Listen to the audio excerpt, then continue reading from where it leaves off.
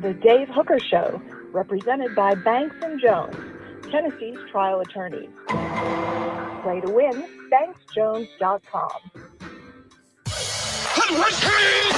The Dave Hooker Show. A presentation of Off the Hook Sports. Objective insight, expertise, top guests.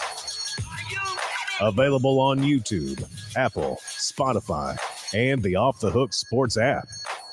Download now for free. Also available on offthehooksports.com. I compute and obey. Now to Dave Hooker. Ready.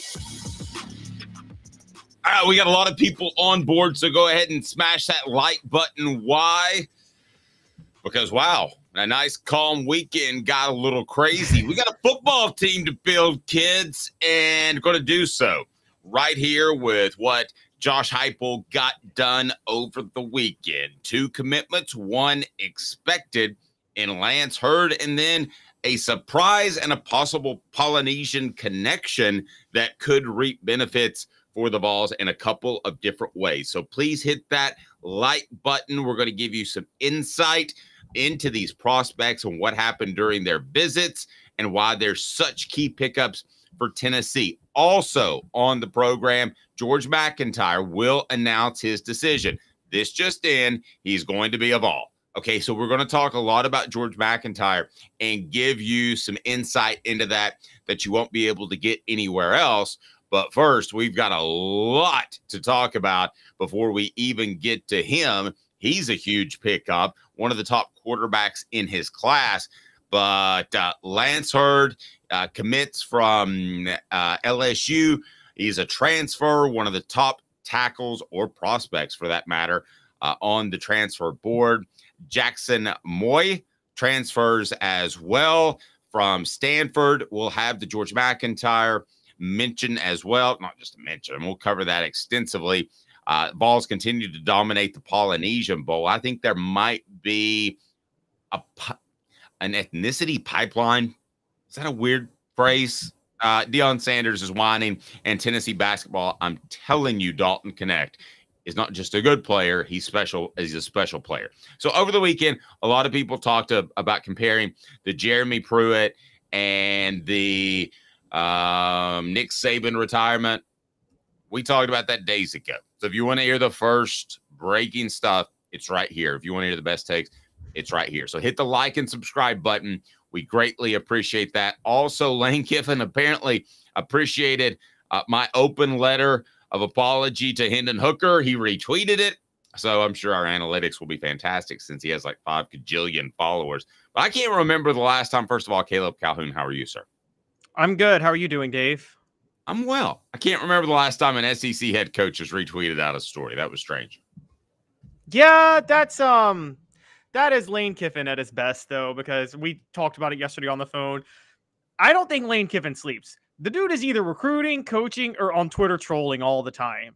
I mean, it's like, that's pretty much it. Yeah, and I think it was also a hint that, hey, he heard us criticize him last week that they might be out of money. Just a reminder that, hey, I'm out there listening. At least that's my theory. I mean, we were trending very much for saying that last week. So if we were trending, he probably saw it.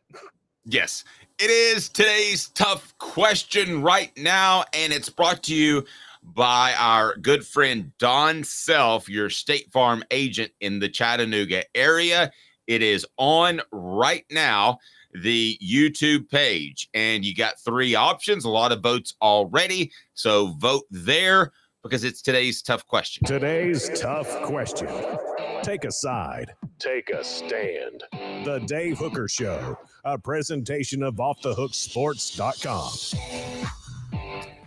Okay, Tennessee football with a monster weekend in recruiting with 2 commitments and another one that is about to pop at any second.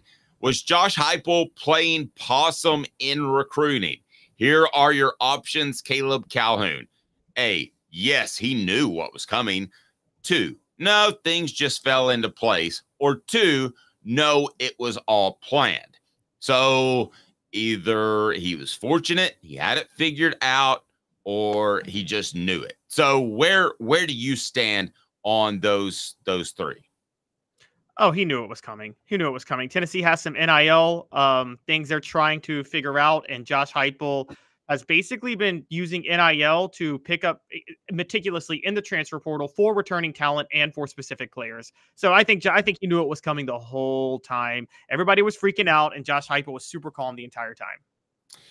I don't think I think he knew Hurd was coming. I think he knew he'd get MacIntyre, but let's be honest, that's not an immediate impact player. I think Moi was probably a little bit, well, I know for a fact from talking to people, that was a little bit surprising that would pop that quick. I mean, Moi told some reporters, hey, I'm going to make this announcement on social media to give you a little bit of insight. Guys don't usually do that have things figured out. So I think that was a surprise. I know I'm supposed to take a side. I'm going to say things fell into place because of Moi. Quite frankly. And with MacIntyre, I believe that Tennessee benefited from the Alabama fiasco that's going on with Nick Saban's retirement. So I'm going to say things fell into place, except for Hurd. Tennessee knew Hurd was coming all along. But I don't know that MacIntyre pulls the trigger right now, even though he was a strong Tennessee lean, if everything's peachy in Alabama, which it's not. Tuscaloosa is an absolute fiasco. That might be true. But we're saving MacIntyre because we're going to cover his commitment live a little later. But yes, he will be involved, but he has not committed yet. So I want people to know that as we speak on this live, he has not committed yet. So, but we just know what's happening. I think the Nick Saban thing absolutely helped MacIntyre. It will turn out that helped with Alabama. But the big thing was Lance Hurd, because hype was all in on 2024, as I've said. And so right now it's all about 2024. All right. Well, here we go. Let's start talking about the big weekend player by player and give you a breakdown, give you what I've been hearing from both on campus and also what I've been hearing from some scouts and some assistant coaches. It is time for 4 Downs, and it's brought to you by our friends at Dynasty Spas, as Dynasty Spas in Athens is fantastic. 4 Downs brought to you by Dynasty Spas, the most comfortable spas made in the United States of America, right here in East Tennessee. Drop in for the all-new showroom in Athens. Dynasty Spas, perfect for all 4 seasons. 4 Downs, presented by Off the Hook Sports. All right, mention Off the Hook Sports. Get $250 off any spa. I'm sorry, $500 off any spa. That's dynastypoolsandspas.com, dynastypoolsandspas.com. I'll tell you more here momentarily, but let's get to 4 Downs. Man, it's almost like it's cold in my house, almost like the heat ran out or the gas ran out because my mouth's not moving normally. Coop, before we jump in the hot tub with you, what should we do? Cooper Mace here. Hit like and subscribe. Do it, Coop. All right, here we go. Coop here. First down. All right, so we're not surprised by Hurd at all. I think you would agree with that. But let me ask you this question. Where, in terms of impact on first down, does this prospect in Lance Hurd rank among the prospects that Heupel has brought in? Caleb Calhoun, you say? So we're not counting people who were brought in for Heupel, like Hendon Hooker. Correct. These are just guys that Heupel brought in. So if you look at it in terms of a 5-star coming out of high school, you include Brew McCoy, you include the 5 stars that Tennessee has gotten on their own, and a Nico, for instance, and you go down the line, you're talking about roughly 6, 7. The midterm list officially just came out, so we'll have a column up of guys that need a hit. So, but as far as 5-star prospects, we're talking about a half dozen or so.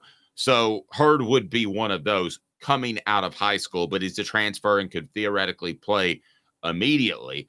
He's not as big as Nico, but is he as big as any other prospect that Tennessee has brought in? That would include Mike Matthews. Wait. You're going to name people and mess up my ranking, Dave. Sorry, you go. My bad. Wow, okay. No, he's 4th. Okay, give it to me. There we go. Nico's number 1. Clear-cut number 1. Clear. Brew McCoy is a clear-cut number 2. I don't think there's any question. I don't think Tennessee goes 11-2 without Brew McCoy in 2022. Now, are you factoring in the known factor or just coming into school? Because we know Brew McCoy's a good player. We've seen enough before he got hurt. Are you factoring that in, or are you just say walking in the door? I'm saying walking in the door. Brew McCoy's number 2, I think. And Brew McCoy was a starter day 1 when he walked in. He was either going to be this number 2 or the number 1, and he became the number 1 when Cedric Tillman went down. But he was that much of a known factor immediately. My number 3 is, quite honestly, and not because of it's not based on what I saw on the field this past year. It's based on the scouting that was done of him by players and former players who watched him, and it's James Pierce. Okay. And everybody knew, apparently, not me, but everybody that had studied practice knew James Pierce was going to be as good as he turned out to be. And so because of that, I put him at number 3. Number 3, given the fact that he has played, I think he's actually number 2 to Nico.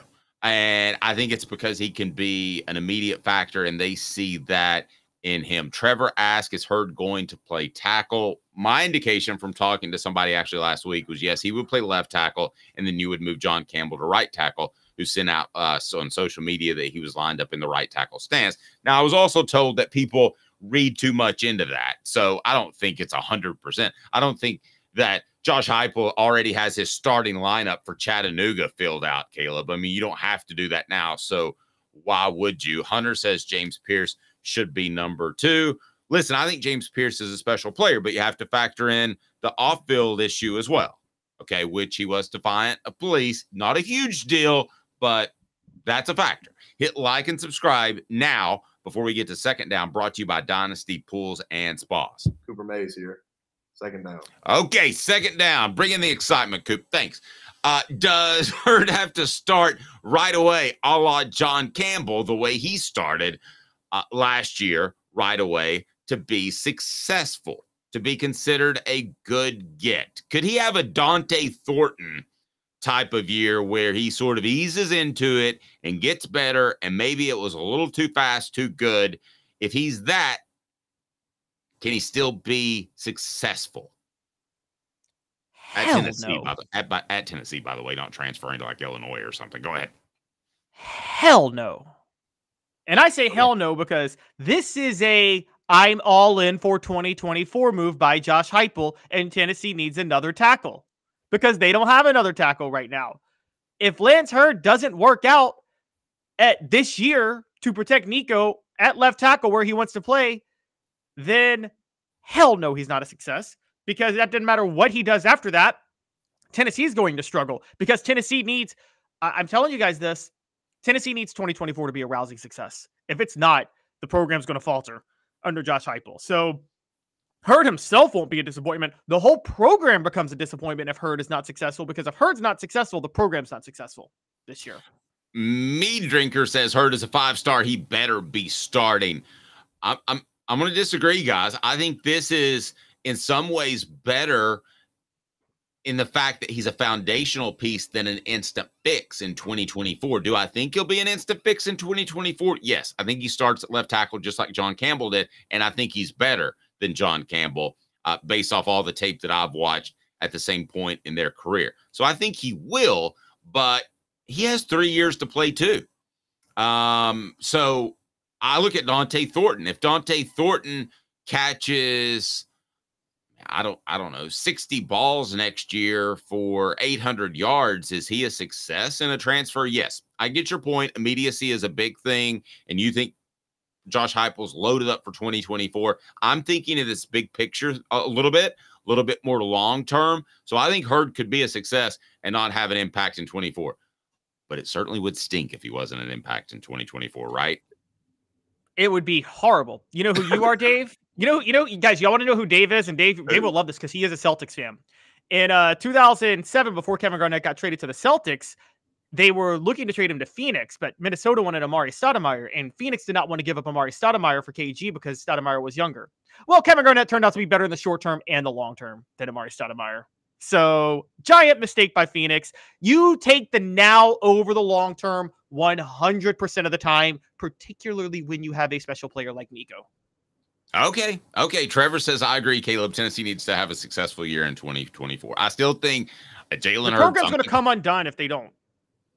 Ooh, okay. Big time disagree, but that's a topic for another day. I think this is a foundational player. I think you take a Lance Hurd instead of like a 4-year starter out of another school that you just get for 1 year. I think this is a little bit of a hybrid high school player because he has so much eligibility left, which to me is very enticing. You get a chance to mold him. Darnell Wright wasn't anything special until Josh Heupel got on campus and Glenn Ellerbe got on campus, right? Yes, but Lance Hurd's greatness will be useless if Tennessee's not good in 2024 because they won't get any talent for 2025. Okay. There. Hunter says, Caleb's right. 2024 has to be a big year for Tennessee fans to be all in on Josh Heupel. All right, I'll play the minority because I think Josh Heupel is going to be the head coach of Tennessee for the next 10 years. I think he's going to be good enough to keep that job, and I think he's going to have success. And I don't think you feel both you, Caleb, and some of our listeners, I don't think you feel the depth of which Tennessee has something special in Josh Heupel. Did you notice that all this NFL talk went around and Josh Heupel's name wasn't mentioned? He could have gotten it mentioned. He has an agent. He could have floated it out there, maybe gotten a little more money. He didn't. I think he's a long-term piece. You're kind of greenish, Caleb. Is your light messed up? All right. It's a lighting issue. My apologies. Caleb turns into the Hulk live each and every weekday at 10 a.m. Third down, Coop. Tennessee center Cooper Mays here. Third down. All right, so third down is this brought to you by Dynasty Pools and Spas. Let me ask you this question. What else does this class need? You can talk immediately or you can talk long-term. What else does this class need? Caleb Calhoun, you say? They need another offensive lineman and another 2 more secondary players. Like, that's pretty clear. They still don't have a guard. They still don't have a left guard who can play. So that's the big one. And then 2 more secondary players because they still had a bad secondary last year. And I don't care about any changes they made this offseason. They still need more. Nope. Fair enough. I can definitely roll with all of that. Dynasty Pools and Spas. Before we get to fourth down, any other concerns that you might have with Lance Hurd or any concerns? You had brought this up. He did transfer in high school. It's brought to you by Dynasty Pools and Spas. Imagine having the best spas made right here in the United States of America in your backyard. Dynasty Pools and Spas has their showroom open in Athens with the best hot tubs and spas on the market. Delivery, yes, they can do that. Complete support, spa cover, and chemicals are included to get your spa bubbling at its best. They have amazing discounts for first responders, military, and even some blemish models that'll save you a ton. DynastyPoolsandSpas.com. All right, hit like and subscribe now if you haven't to this point. We're going to try to set a record today for most concurrent viewers. So take that second and hit the like button. Give me a comment. Give me some feedback. And let's see how many people we can get on board for that George MacIntyre commitment. All right, what down, Coop? All SEC center Cooper Mays here. Fourth down. Okay, you're the only one that has voiced this, and I don't mean that to single you out.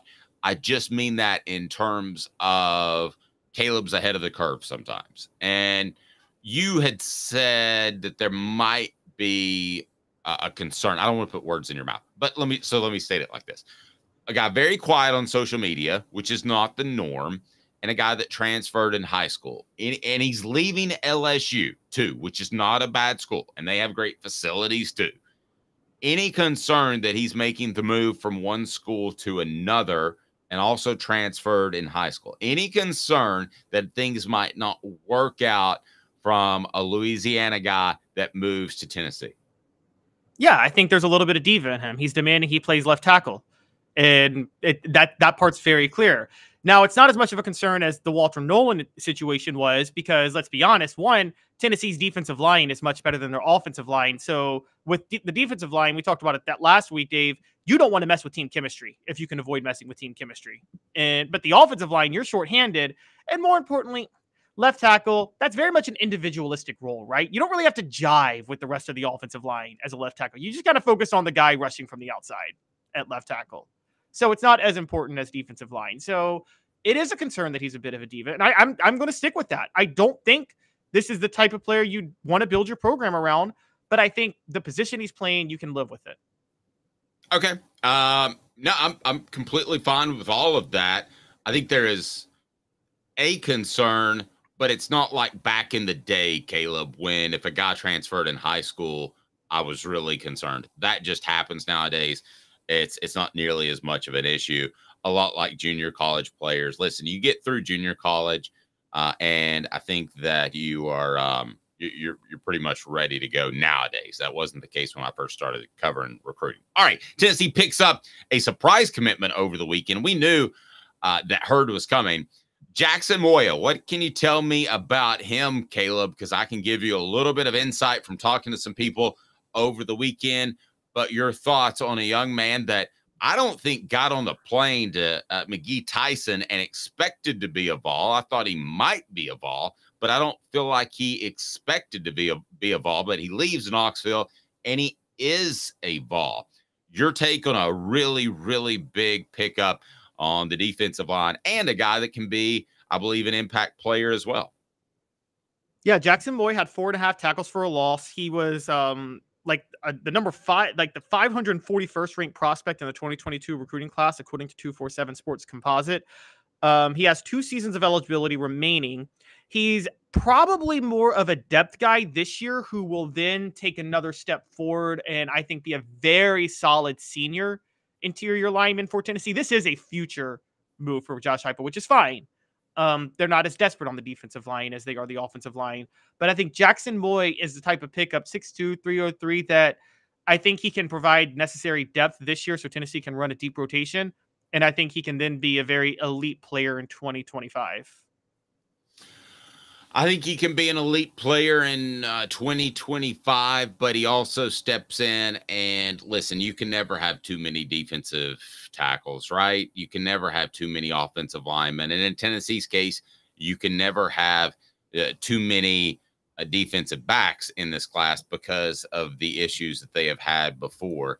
When I look at the Stanford commitment, Jaxson Moi, I think that at 6'2", 303 pounds, that you're not expecting him to be a tear up the middle, put pressure on the passer guy. You're expecting him to be an anchor. I think that's a lot easier. Not to say he's not going to disrupt, but I think it's an absolute fantastic fit for Tennessee in adding depth. I don't know that many programs in the nation would turn down Jaxson Moi. So Tennessee's defensive front, which is already good, could be blank, Caleb. Could be blank. Tennessee's defensive front in 2024 could be blank. So I'm going to go, it is still, it's going to be very good. I don't think there's anybody great on the defensive front. Now, when I say that, I don't consider edge rushers defensive front. I don't know if you do. I'm thinking defensive tackles alone. So you could tell me if you're considering James. Oh, no. I want to consider edge rushers and defensive ends. Right. That to me is all the defensive front. Then great. Then it's going to be great. Yeah, it's going to be great because the defensive tackles are going to do their job. None of the defensive tackles are great, but they're very deep and they're all very solid. So the defensive tackles have a high floor, and that high floor is all you need for the edge rushers to do the job you want them to do. And I think the edge rushers are going to be absolutely dominant this year. So I'm going to say great. If I made you choose between elite and stellar, which I think stellar and great, I think we're kind of saying the same thing, but elite to me is top 3 or 4 in the nation. Stellar is top 15 to 20 in the nation. I'd say top 10 in the nation because we're talking about the SEC. So that calls a lot of other programs out. So if I made you choose between elite, like top 5 or higher, or stellar top 10, Tennessee's defensive front. I got to go stellar because I can't sit there and say that Georgia probably doesn't have the same level of elite edge rushers, but they also have elite defensive tackles. Okay, to me, like elite is John Henderson and Albert Haynesworth lining up at defensive tackle together for a year in college. Okay, that's elite. I can't say Tennessee has that this year. Okay, but with this offense, let me play devil's advocate for a second. With this offense, and a lot of people just jumped on board, so hit that like button if you haven't subscribed yet. We appreciate that. Good morning to all the people that have jumped on board. Let's wait a second here now. Listen, Hainsworth and Henderson were something special, but Tennessee's defensive line is going to be deeper now than that group. And with Josh Heupel's offense, they're going to ask more people to play. So not just for the sake of playing devil's advocate, but I am playing devil's advocate. I think you could argue a deeper group up front might be better than a Henderson-Hainsworth combination. Crazy? No, I'm not going there. Look, okay. That team didn't allow a rushing touchdown all year until the SEC title game when they couldn't figure out how to stop the quarterback draw. But up to that point, they didn't allow a rushing touchdown the entire season. I mean, that's an insane stat. Fair enough. All right, I got you on that. All right, hit that like and subscribe button as Tennessee does pick up Jaxson Moi. So did you say earlier you don't expect him to be a huge impact player this year? I expect him to be a solid, reliable player, do exactly what he did at Stanford. But I don't see, I see him doing slightly less than Amari Thomas and maybe Omar Norman-Lott. Like, those are the two guys that are taking over the middle. Amari Thomas and Omar Norman-Lott. It's their line. And then I think behind them, Jaxson Moi is one of those that will be in the rotation, which is good for them. I think he'll definitely make an impact. But I see rotational player this year who plays significant snaps. Don't get me wrong, but I don't see all SEC. I see possibly all SEC potential in 2025. Okay, like I second see what team, you're third saying, team-ish. but You know what I mean? But a rotational player is not bad, right? No, this is very good for this helps at tackle. Look, the defensive tackle, the way they're built, and let's just point this out, they're built for the edge rushers to go off after they get a big lead. The defensive tackles, that's why I said the key for the defensive tackles in the system is for the floor to be high. You don't have to have a Henderson and Hainsworth ceiling. You know what I mean? But you just have to have a high floor where they're not that bad, because you need them to take enough attention for the edge rushers to do what they do. And that part of the floor, what you talked about with the depth is part of the floor. They've got enough depth now where a guy like Jaxson Moi keeps that floor pretty high to where you have to account for the defensive tackles, which is going to allow the edge rushers to do what you want the edge rushers to do. Fair. In this day and age of football, I could make an argument. I'd rather have 4 or 5 really good defensive tackles than 2 elite ones. I could make the argument, but I'm not going to argue Hainsworth and Henderson. Like, if you gave me another couple of options in Tennessee's history, I could argue it. But Henderson and Hainsworth were generational players together. So that's the greatest interior defensive line in college football history. Yeah, you had them together in the NFL. That would be an amazing interior line. Yeah, I think we're supposed to debate and have hot takes, but I'm not going to take you down that road. I'm going to give you the information. Not to throw somebody under the bus, but what does it say about Tennessee's defensive coaching that they had trouble with the quarterback draw with those two guys? They had to have talent to succeed, and they didn't. They weren't great X's and O's guys led by John Chavis. I mean, that's just a fact. All right. So our live coverage of George MacIntyre's announcement begins now, and that's brought to you by Don Self. Customer service still matters. State Farm agent Don Self and his team take customer service seriously. For well over 40 years, they built their business and reputation on taking care of their customers, Collegedale, Noodlewa, as well as the greater Chattanooga area. DonSelf.net, DonSelf.net, Chattanooga State Farm agent. What happens when you send that claim in? If you send that claim in and you've saved a couple bucks and you don't get your money back, that's no good. DonSelf.net. All right, George MacIntyre. Let's talk about George MacIntyre for a moment here. I've watched tape of him extensively. Is it safe to say, Caleb, that I know more about football than the average beat reporter out there? Absolutely, you know more about football than the average beat reporter out there. Okay. I'm not just saying this because he played yesterday for the Kansas City Chiefs. But they have a quarterback, and this is who George MacIntyre reminds me of. His mobility, he is not a dual threat quarterback, but he can run. And in all fairness, Nico Iamaleava is not a dual threat quarterback really in my mind now. Everybody can run some. I think he can run some. Now, 20 years ago, you would have called him one of the best runners in college football, right? When you got big stiffs going out there and taking snaps like Tim Couch. But he is not a guy like Lamar Jackson that scares me with his legs. Neither is MacIntyre. But MacIntyre has the pocket presence of a Patrick Mahomes. So I'm going to go there. I'm going to make that comparison, and people are going to go ahead and they can call me crazy if they want. I spent a lot of time looking at him over the weekend and this morning. So I wanted to give you my honest assessment, and it's not because Mahomes is fresh on my mind.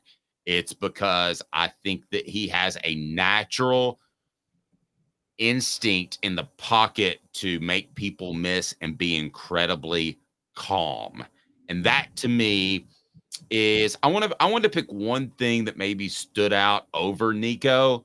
That would be the only thing that I could reach for. I don't think his arms is strong.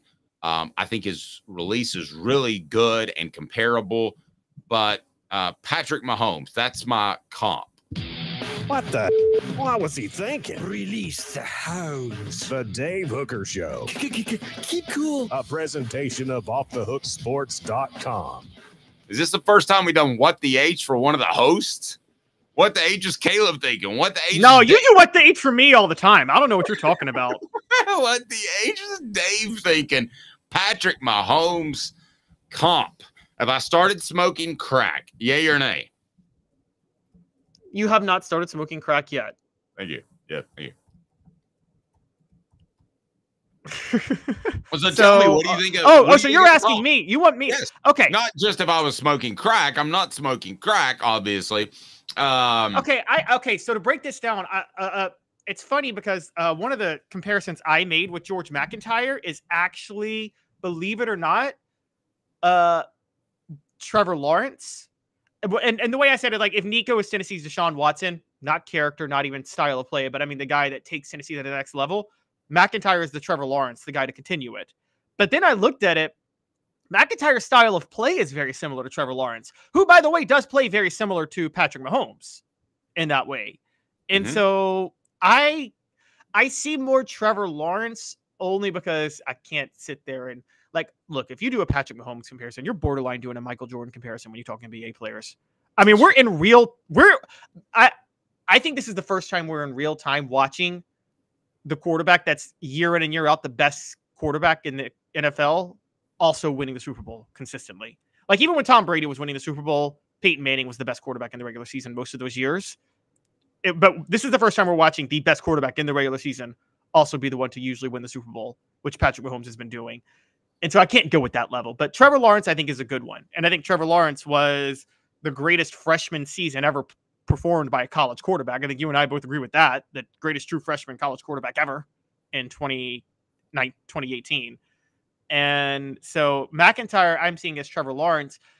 If Nico does what Nico's supposed to do, MacIntyre would not start if he were a true freshman at Tennessee, but he might start as a true sophomore or a redshirt freshman. So we'll just have to see how that goes. But I don't think you're crazy because the style of play with Mahomes and Trevor Lawrence is actually similar. And you can even throw Josh Allen in there. The only reason I won't throw Josh Allen is, I don't know if you guys watched the game last night. For every spectacular throw Josh Allen makes, how many easy misses does he have, Dave? It seems like he has an easy miss every other throw. No, I could see that. We did have an exclusive interview with Patrick Mahomes that we want to go ahead and bring in and get his thoughts on being compared to a high school quarterback. Well, I just hope he does the best he can, and he's doing a great job, and we're rooting for him. That's my Patrick Mahomes impression. My wife laughed on post-game interviews with Patrick Mahomes. Did you like that? Is it okay to make fun of somebody's voice? Is that mean? It's okay. Well, did you know that Patrick Mahomes' wife shared a suite with Taylor Swift? And that's what makes Patrick Mahomes famous now. That's why he's famous, because his wife shares a suite with Taylor Swift at games. Shares a suite? What do you mean? What, do they travel? When they go to the games, because Taylor Swift is a big Chiefs fan now because she's dating Travis Kelce. Oh, okay. So that the Kelce stuff and the Swift stuff happened. Because Patrick Mahomes' wife is at the game with Taylor Swift, that makes Patrick Mahomes' wife famous, which in turn makes Patrick Mahomes famous. Nobody would know who he was otherwise. Okay, what does a MacIntyre commitment mean for Zach Merklinger? Jake Merklinger. Excuse me, Jake Merklinger. Someone's confusing Zach Mettenberger with. Yeah. I never thought Merklinger was going to stick. And I've hesitated to say that publicly because I don't want to throw a young man under the bus, but I don't think there's any chance that Nico's a bust. And I think that MacIntyre's a better prospect than Merklinger. I'm sure they don't tell him this, but I think that Merklinger is kind of a space holder. Oh, I'm absolutely with you on that. I'm with you on that. Merklinger, and I think Merklinger knew that, but wanted to give himself a shot. And in the era of this is why the transfer portal can be good. In the era of the transfer portal, it can be a win-win. Merklinger gives him a shot in Heupel's system, and Heupel at least makes sure that he has a plan B if his plan A doesn't work at the same time. So otherwise, Merklinger would never commit to Tennessee. If he knew that Tennessee was targeting George MacIntyre and Nico Iamaleava was already there, there's a 0% chance Merklinger is going to Tennessee, right? But he's going to Tennessee right now because he's giving himself a shot in Josh Heupel's offense. And I think that's kind of the thing that helps out the most. And so, yeah, I think that Merklinger, but again, at least you have open competition now, assuming that George MacIntyre commits. But if George MacIntyre doesn't commit, you have your plan B. He's going to commit. By the way, I'm pulling up the live of George MacIntyre committing right now. You let me know if you want to see it. But yeah, you want to go ahead and bring it up? Do we want to share it right now? We'll go ahead and bring this up. Okay, let's go to the press conference now. Here's George MacIntyre to make his decision. We thank you for all the blessings we give. We can talk for a minute because they're just praying right now. Okay. Well, I didn't know what else to do. I was going to put my head down and pray with them because one time I talked during the national anthem, and I got more hate mail from that. Okay, and it was a mistake by me. I was like 26 years old. So hit the like and subscribe button if you're high on MacIntyre. All right, they're done praying. Let's go to the press conference now. All right, let me pull up the sound for it.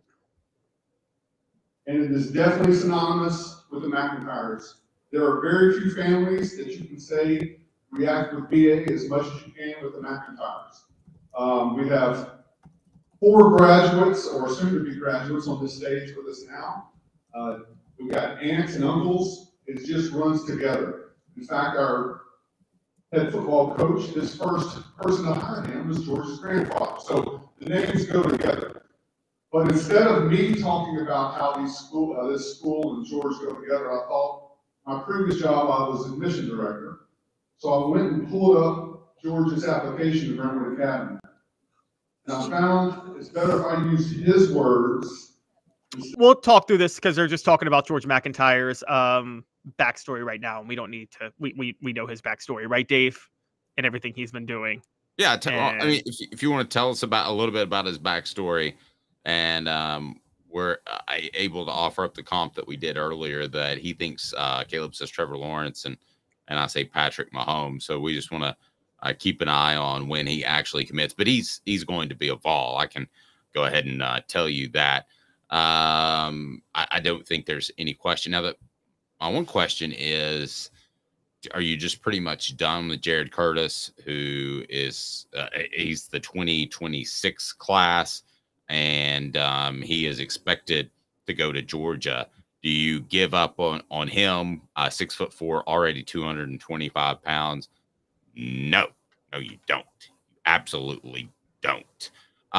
Because you don't know what could happen at Georgia. We all saw that with Nick Saban at Alabama. We didn't know he was going to up and cruise. So let's go back to this announcement now and see where they are. And for those who don't know, MacIntyre's grandfather coached at Vanderbilt from 1979 to 1985. And a quick connection I don't know if that's a bonus, but anyway. A quick connection real quick. Philip Fulmer was an assistant at Vanderbilt under George MacIntyre his first year at Vandy in 1979. Fulmer did coach at Vandy a year before going to Tennessee. You only get this information right here at Off the Hook Sports. I see you, Brian. Hello. Hit like and subscribe. Who are some of the best players UT has gotten from Brentwood Academy? Boy, that's a question. I know that Brentwood Academy hammered Powell in the state finals in 1991. I can tell you that because I was there. But all right, let's go back to this press conference, see where they are. All right, we'll see where they are right here. Pulling this up. Looks like MacIntyre is getting the mic now. First off, I'd like to say thank you for all being here. It means a lot to be able to do this in front of the family, people I grew up with, teammates, classmates, and coaches.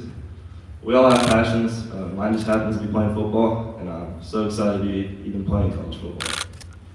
Thank you to the Brainerd Academy community for the support all these past 6 years. I would like to thank all the coaches and programs who took the time to recruit me. To be able to visit the big name schools was a dream come true in itself. Specifically, I'd like to thank my parents, mom, and dad. I know I keep y'all busy between football, basketball, and travel, but y'all's love and continued support means the world to me. To my sisters, thank you for enduring being a quarterback sibling. I know it isn't easy sitting in the stands sometimes. To Grancy and Gramps, who never miss a game, thank you. And to Coach Miss Betty, who I know are smiling down from heaven, I strive to make y'all proud every day. To my coaches, my trainer Thomas, and teammates, thank you for helping me and to make me into the player and person I am today. Lastly, I'd like to thank Jesus Christ. Without him, nothing is possible. God is good, and I hope that each and every one of you will find him eventually. And as for my commitment, I love this state, the fan base, and the coaches, and I'll be staying home at the University of Tennessee. Well, there we go. There is your commitment to the University. Go Vols. Go Vols. Yep. All right, so let's drop out of this. I'm going to tell you a couple of things I like, and how many of these press conferences do you think I've covered, Caleb? Probably more than you care to, and more than you care to. And let me guess, they always say the exact same thing, right? No, actually hundreds. But the thing I like about it, he didn't play the hat game. Did anybody notice that? Did anybody notice he didn't play the three hats out there? It was just very businesslike. Listen, you may or may not be religious, but I think that having some sort of faith and some sort of foundation is strong. I happen to be Christian. You may not. That's up to you. But I do think that was incredibly strong. And I commend him for that. He thanked Jesus right before making his announcement. And I'm impressed by the press conference. He didn't play the game of having three hats out there, or even back in the day with his puppy and all that stuff. So we've seen other prospects do that.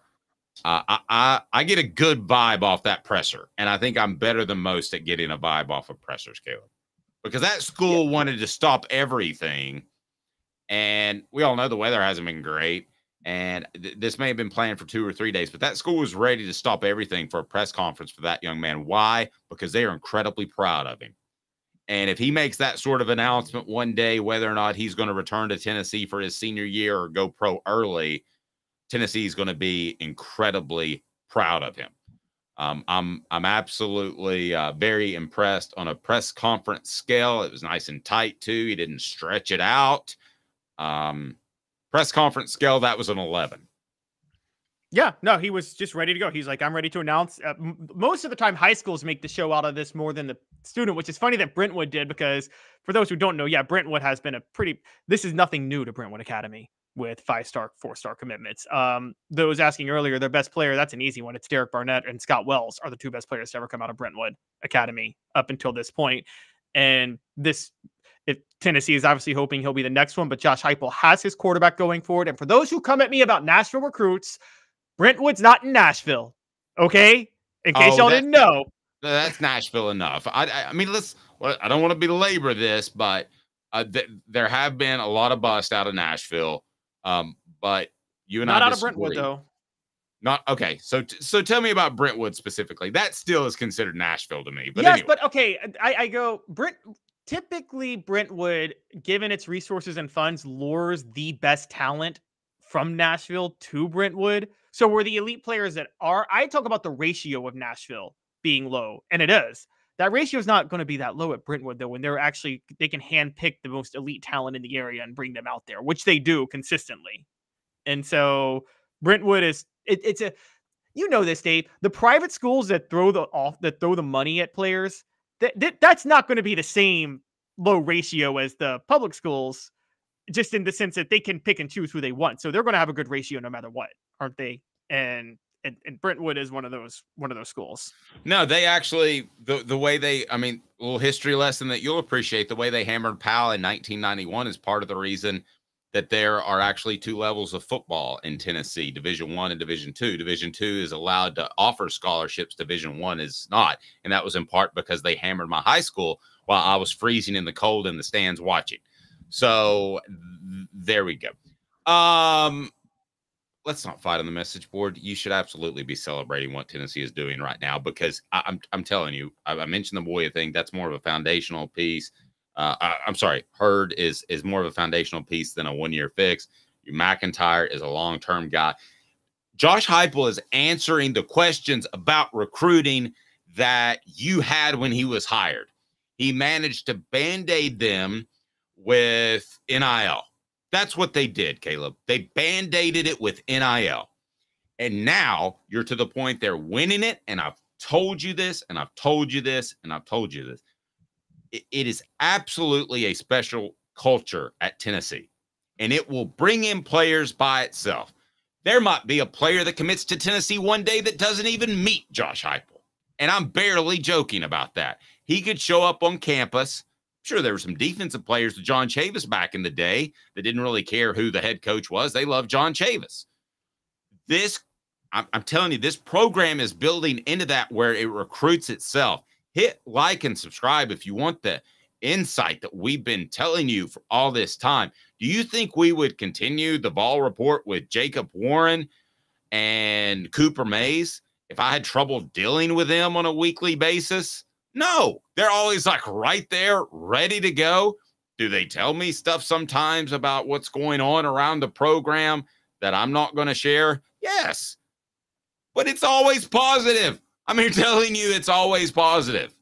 And that to me says something, because I feel like those guys trust me, and they would tell me if that wasn't the case. I told you that Nico was going to be so special. Have I been wrong on that? Hit the like and subscribe button and turn the notifications on, and you can also spell. So it's a place to be, Caleb. But Tennessee, this to me is a huge impact. And I think I'm going to write a column comparing the Jordan Hurd commitment to this. You mean the Lance Hurd commitment? Lance Hurd commitment. Why did I call him Jordan? Lance Hurd commitment to George MacIntyre, because I think this almost makes a bigger statement of long-term recruiting. Yeah, you're right. This makes a huge statement. And for those asking why Nico didn't have that long-term effect, Nico committed when Tennessee was coming off a 7-6 year. And Dave, you can attest to this. They were still under NCAA investigation when Nico committed. And in all fairness, it's not a prospect's responsibility to recruit for the school. He was also playing volleyball, which was very important to him. He could have gone and played volleyball anywhere in the nation. Go ahead. Right. No, that's true. But what George does, which by the way, that explains why he's so fluid as a runner. He's very light on his feet, Nico. What George can do though, and this is a big one. You don't think the whole state of high school football players knows about George MacIntyre? You don't think everybody from Johnson City to Memphis is familiar with him to a certain degree because of them at the high school level? And you don't think all those elite recruits are kind of a little wide-eyed now and saying, oh, I'd love to go play with him in Knoxville? You don't think this is going to help Tennessee build close some borders around the state a little more? Because I think it will. Well, let's talk about that, because the discussion is coming up. The discussion is coming up on our message board where his rankings are. Trevor is nice enough to say something. I really appreciate this. Dave and Caleb are the best covering UT right now, and I'll listen to everyone. Get honest takes where other platforms only take other party lines and are pure homers. So thank you. That's very nice of you to say. And we're one of the crew, but we take pride in what we do. All right, let's get to the rankings, because there's a discussion on the rankings that maybe 247 dropped MacIntyre because that's wrong. Composite still has him as a 5-star. Okay. So he's 247 individually has him at 4. Okay, so let's get the rankings across the board. And I know that, for working from ESPN, that they might not have theirs up yet because they only have a couple of analysts, whereas these other places have hundreds. So what rankings can you give me across the board? So it's weird. On the individual services across the board, He is a 4-star on ESPN, a 4-star on Rivals, and a 4-star on 247 Sports. Funny enough, I know that's kind of wild to say, and a 4-star on 3. However, the composite altogether actually ends up leading to him being a 5-star for 247 Sports composite, which does throw me off a little bit how that happened. But I guess they have different methodology when they add everything together. I have come across those as well with the composite where it doesn't seem to add up. So you're okay for being a little confused because it's probably happened a dozen times over my career since 247 came into being. Yeah. And for those wondering, guys, they're not going to 247 specifically has one of the strongest Tennessee presences. They're not going to drop a rating because he committed to Tennessee. That's not going to happen at 247. It's the reverse for Tennessee. If you guys really think 247 has an agenda against Tennessee, you're delusional. That's one of the top Tennessee sites possible. It is. And the same could be said for, our friends, Brent Hubbs and the guys at On 3 now who were with Rivals. I think that they're never going to drop. As a matter of fact, I don't know that these guys individually, and I know the Ryan Callahans of the world at 247, they wouldn't do this individually, I don't believe. But could a guy up in a higher tier say, let's give him another star because he went to one of our top sites? Certainly. I think that was called the Alabama bump back in the day. And I think guys went from 4 and 5 stars because Alabama was so huge. So could that happen? Absolutely. There is no question that that could happen, I believe, with either one of those sites. But neither one of those sites are going to take away a star, Caleb, because that's the bread and butter. No, they're not going to take away a star whatsoever. So they will not hurt Tennessee. You may think they're a little bit more accurate in helping them, but they're not going to hurt them. No, that 4-star, I don't know where the 4-star comes from. I don't know why it's not a 5-star. But he's borderline 5-star, with the exception of ESPN, which, as you pointed out, you throw out the window. I mean, the guy's got a 95 rating on 3, a 94 rating on 247. And between the two of them, then you got to think that's so close to 5-star at that point. And he's 6'5.5". The only thing I can maybe say is that a little bit thin right now. And maybe they're a little worried about his ability to run. But yeah, I think I've got a 6-foot son. He weighs 140 pounds, 145, 150 pounds. He's gotten up to 165, I believe, before. I mean, other than me, I was a fat kid. Other than me, what 17-year-old that's athletic, which my son is, doesn't struggle to keep on weight? And by the way, MacIntyre plays basketball, so he could be one of those guys, much like Nico, that puts on weight easily. When you have a spring sport like volleyball or basketball, in Nico and MacIntyre respectively, that's really, really difficult to put on weight. And I believe, though, as a whole, it makes you better competitor all around. Now, the question is, will MacIntyre, coming into his senior year, be a midterm enrollee? My guess is yes. I would think that basketball might take a back seat. But if it doesn't, and he just wants to be an all-around competitor, I'm not mad about that. Trust me, I do not believe in specializing sports from the get. I do not think that is a wise way to go. So who's not light at 17 years old coming into the SEC? Who's not light? What quarterback do we see that's 240 pounds? And no, that's a good point. And George MacIntyre likely wouldn't start at the very least his first year at Tennessee anyway. And another point that we want to bring up, that we want to mention, is that you bring up he plays basketball. Guys, I've covered enough recruiting to know this, and Dave, you know this as well. And this actually is a bigger problem in the South than it is out on the West Coast when they do judgments. I don't know why it is, but it is. If you don't go to the camps in the South, which a lot of times if you play in other sports, you can't go to the camps, recruiting services hold that against you. For those who don't remember, Trey Flowers was a 3-star. And most experts said he would have been a high 4-star had he not played baseball and skipped all the camps all 4 years he was in high school, which is stupid. But that recruiting services put a lot. I mean, you know this, Dave. They endorse those camps. This is a big thing for them, right? Hosting those camps and things like that. And if you're playing another sport, you can't go to the camps. And I think that's actually a huge reason that you saying he played basketball, that's probably a big reason that he's not a full-on 5-star. Yep, I agree. Mark says, sup, Dave and Caleb from Daily Listener. We appreciate that. Displaced ball in Charlotte, North Carolina. Go Vols. We appreciate you being on board. Hit that like and subscribe button. So I just posted on the message board. You guys know I really like Nico. Now, I think Nico is a special generational player. But I really like MacIntyre, too. I mean, I spent like an hour watching some film this morning. I really, really like MacIntyre. My question for you, I'm scared to go down this path because I don't want people to get too mad at me. That's never stopped me before, so here we go.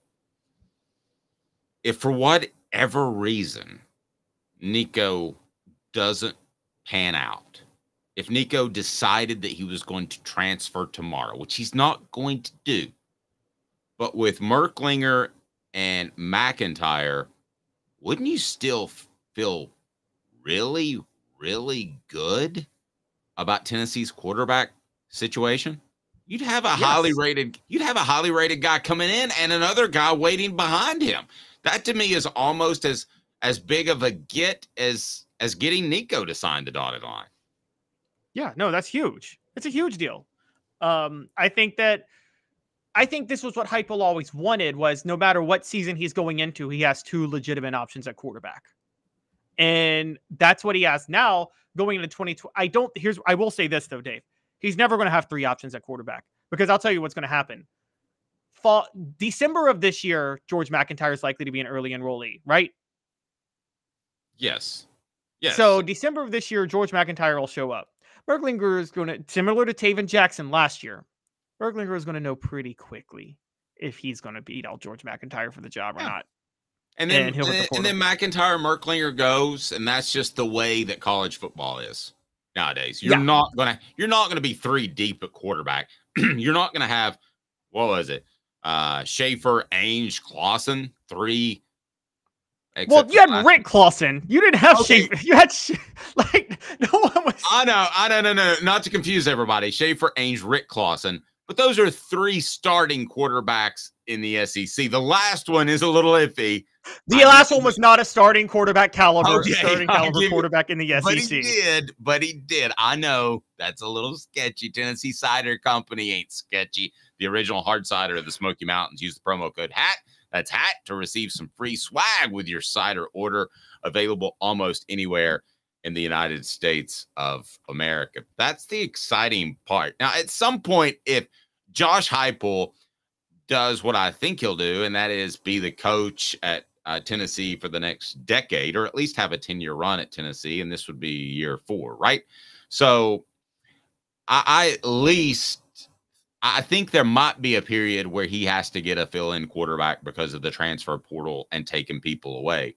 But if you're Josh Heupel and at any point you have to pick up a quarterback in the transfer portal, how easy is that going to be nowadays if you built something with a strong offensive line and a consistent defense, which I believe they're going to get to? It gets a lot easier. Travis says Schaefer, Ainge, Rick Clausen aren't three legit starters, by the way. Fair enough. You got lit up for that one, Dave. But at the time getting into it, you thought they had three competent starters, okay? And this is where we are now. One of these guys may prove not to be a competent starter. That was my point, is going into that season, I thought they had three guys that could probably get by or be starters. You really thought Rick Clausen was competent for the SEC? Nick Saban was one who even told him, like, you're not cut out for the SEC. And, yeah, that was I feel like they picked Rick Clausen because they wanted to get Jimmy, quite honestly. I feel like that's no. Completely agree with that, yeah. Yeah, completely agree with that. No question about that. So Tennessee picks up another commitment. This is just a monster pickup. Let's kind of recap, Caleb, if you can. Tennessee picks up Lance Hurd and Jaxson Moi. So you're talking about what in a 24-hour period? How much has Tennessee's football team changed? Well, none of this outside of Jaxson Moi was unexpected. So I can't say it's changed much, but I think that, morale has changed. What this shows is that, you have Josh Heupel has the program rolling exactly how you hoped he would have it rolling by 2024. And I think that's a big deal. in that regard. So that's where it's changed. I will be honest, I was shocked by Lance Hurd until about last week when we started to learn that the commitment was probably real and happening. I still think Lance Hurd is the biggest of the three on this because of the impact of this year. And Lance Hurd's impact this year makes him the biggest commitment of the three. Because I think they could replace, not that they could replace, but there's always an elite quarterback somewhere. Man, it's a 5-star quarterback, though. When you've already got a 5-star quarterback with 2024 over 2020. You have 4 years of eligibility. We know that Nico's not going to play 4 years, but I covered recruiting too long, Dave Hooker. You forget about you don't see the forest for the trees, Dave, because you forget about the year in front of you because you're thinking about the year after. No, but this is a recruiting segment, though, isn't it? I know, but you got to think about what's more important, the transfer or the recruit. The transfer, because you already have Nico on in the system, is more important because you need 2024 to be that year. Okay, fair enough. He's Caleb Calhoun. I'm Dave Hooker. Be sure to hit that like and subscribe button. Have you done that? Because you need to. And please turn the notifications on. Thank you for all the kind words. And what SEC head coach retweeted a story of ours over the weekend, and also why Tennessee may have a special connection in terms of ethnicity coming up. And Mike Matthews is an absolute star. Give us 2 minutes and we continue to bring you what you need to know with Caleb Calhoun. I'm Dave Hooker, Off the Hook Sports. Sun, sand, and salt water, the beach is a very relaxing place. Unless you wear contacts. Ow! Open your eyes to the best the beach has to offer with LASIK vision correction from Campbell Cunningham Laser Center. Sports Treasures in North Knoxville is one of the South's largest sports cards and memorabilia dealers, featuring over 10 million sports cards from vintage to modern. Sports Treasures carries a full line of hobby boxes, singles, autographed memorabilia, Tennessee Vol collectibles, fan cave decorations, and so much more. See a museum full of collectibles at Sports Treasures, 4819 North Broadway in Fountain City, and Sports Treasures on Facebook. Sports Treasures, where the real sports fan goes to shop. Have you seen the latest TriStar Hats Co. product? TriStar Hats Co.? What's that? You know, those really cool hats, shirts, tumblers, and even license plates with 3 stars like the official Tennessee flag and stripes like the American flag. Pretty patriotic if you ask me. Ah, gotcha. Seen those. Those are cool. Where can I get them? Simple. TriStarHatsCo.com. And if you order now, there's 10% on any order $50 or more. Plus, use the promo code HOOKED. With the promo code HOOKED, you get 10% off. That's hooked. And don't forget free shipping with any order over $50. Stock up at TriStarHatsCo.com. That's TriStarHatsCo.com. There are plenty of wannabes out there, so make sure you go to TriStarHatsCo.com for the best quality and customer service. Will do, and I'll be sure to use the promo code HOOKED. That's hooked when I do, to save an additional 10% off. TriStarHatsCo.com. TriStar Hats Co. is a trademark of TriStar Hats Co. LLC. Any use without express written consent is prohibited. The Dave Hooker Show, represented by Banks & Jones, Tennessee's trial attorneys. Play to win, banksjones.com. You're listening to The Dave Hooker Show, a presentation of OffTheHookSports.com. The internet is full of pictures of each and every one of you. Available on YouTube, Apple, Spotify, and the Off the Hook Sports app. Download now for free. Is there nothing you people can't do? Also available on OffTheHookSports.com. If you're on our video platform, YouTube, and the audio rejoins playing, you get to watch Caleb frantically bounce around and try to fix his light because he was turning into the Incredible Hulk. Maybe your new nickname is Bill Bixby. You don't even remember the Hulk from the late 70s, do you? No, I remember the Marvel ones. So, you know, it's the MCU ones with Mark Ruffalo and who was the one who played him afterward? Norton. Edward Norton, yes. Yeah, he was very good, but he was completely a jackwagon to work with, apparently. Hey, I want to take a second to thank all those that are here because we love doing our live show because we do more interaction. Sometimes you'll watch a lot of the videos that Caleb breaks up, and I think that is awesome, and it helps us with the YouTube.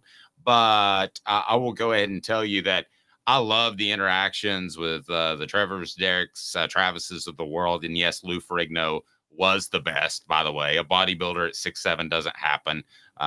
You're supposed to be shorter to pack on that much muscle. But we're live 10 a.m. each and every day. So we love that no matter what's happening in the world of sports. So we love the community as much as anything and can't thank you enough because the numbers have been through the roof. So hit like and subscribe. Please turn the notifications on, by the way. Now, Levi says something interesting before we get to the Polynesian Bowl that might as well be called the Volunteer Bowl from now on because Tennessee is dominating it. Levi says 2025 is the year, in my opinion. So Caleb's starting to go Hulk again, but I know you would disagree with that. You would say 2024, right? It's absolutely 2024. There's absolutely no debate. It's 2024. We're not going to have this conversation. If Tennessee is not good, only losers keep talking about the year after this year. How long do you think about the future before you say it's time to win now? Okay. It's at some point it's time to win now and stop thinking you're rebuilding. And this is the year if you're Tennessee.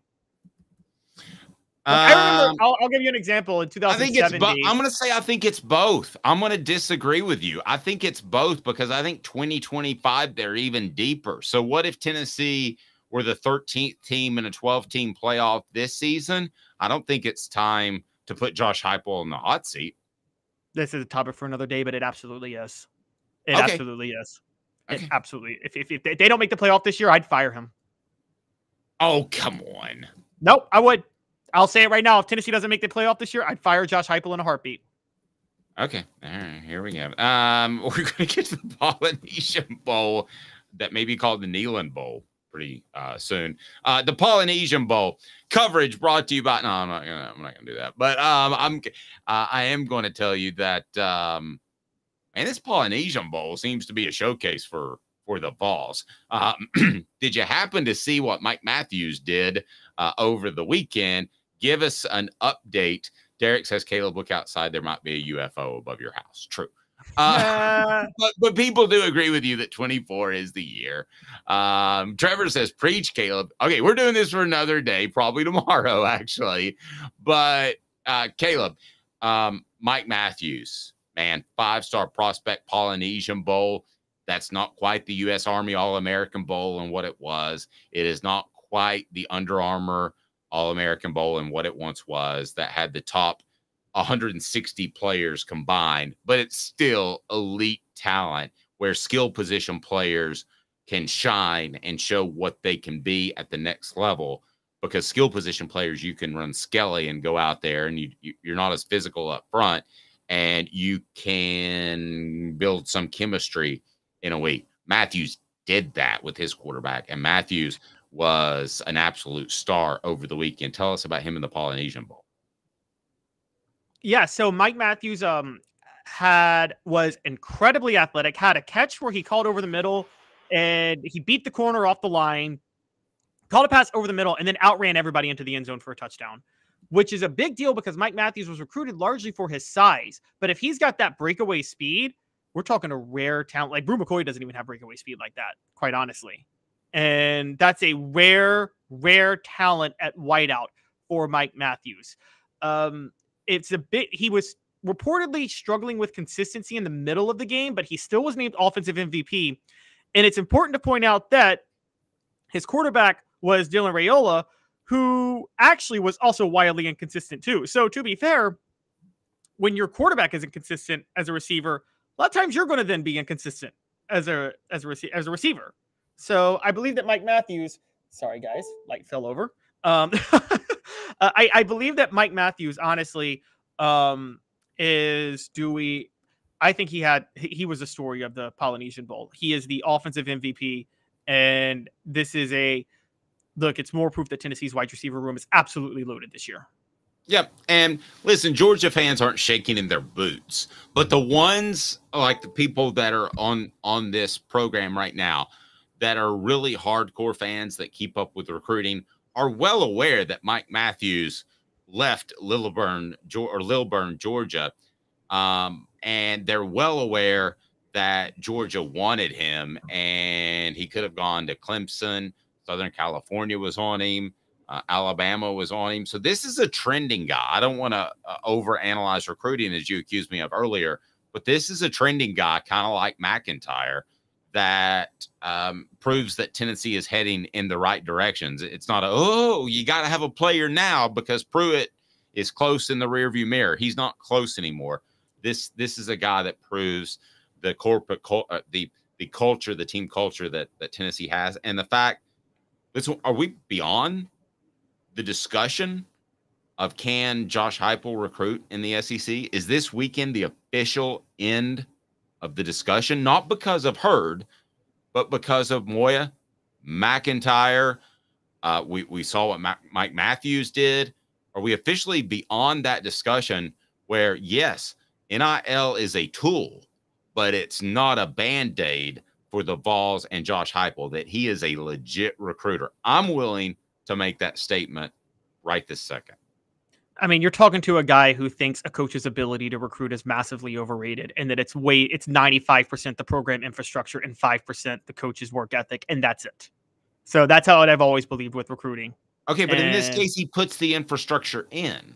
And I'm going to disagree with you because Philip Fulmer did a fantastic job recruiting and up Tennessee's recruiting from Johnny Major. So I think the coach, it's not all the coach. Nick Saban wasn't the only recruiter for Alabama, but I think it's a good 25% of it. I might disagree. You're also forgetting, okay, Philip Fulmer's golden class was 1997.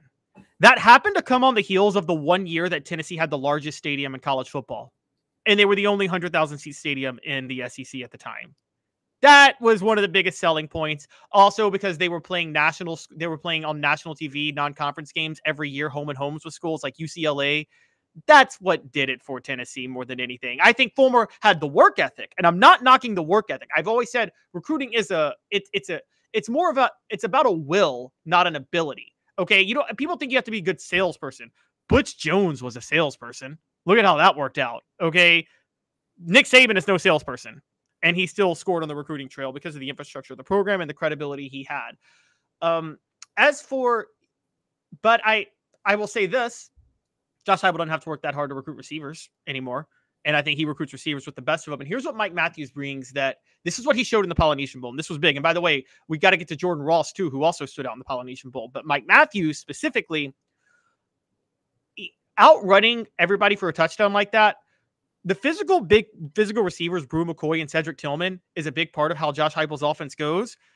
Georgia 2 years ago figured out how to shut that down because Georgia was like, we'll play these receivers one-on-one and they won't beat us down the sideline. And if the wideouts don't beat the corners down the sideline, Josh Heupel's offense falls flat on its face. So you need more speed at the wideout spot. That's what Mike Matthews brings. Mike Matthews is the type of player where if he were on the team 2 years ago, Hendon Hooker probably beats Georgia in Athens. And Strong. Some questions from the message board I want to get to. Sports Treasures carrying over 5 million sports treasures and so much more. Follow on Facebook for the best sports memorabilia daily updates, facebook.com, and go to Sports Treasures TN. Follow them there.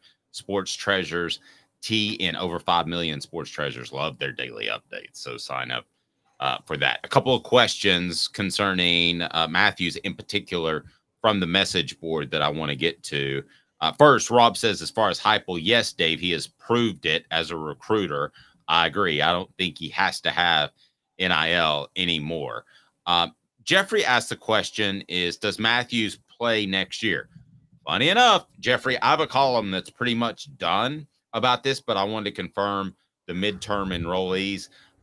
Matthews doesn't have to play this year to have an impact, and Tennessee likes to run a tight receiver rotation.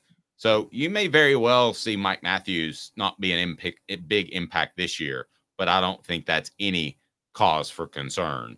He is clearly one of those guys that Tennessee's leaning on. People already forget that Brew McCoy was kind of a Band-Aid guy, right? I mean, he was a transfer guy. They took risk on him. Brew McCoy could have showed up on campus and been a complete jerk given his background. He wasn't. So I don't think Mike Matthews has to play this year, but he certainly could. Jordan Ross also at the Polynesian Bowl was absolutely fantastic. Tell me about Jordan Ross. Rick Terry Jewelry Design. They want to be your jeweler. Support our sponsors. That's why we're here. RickTerryJewelry.com. RickTerryJewelry.com.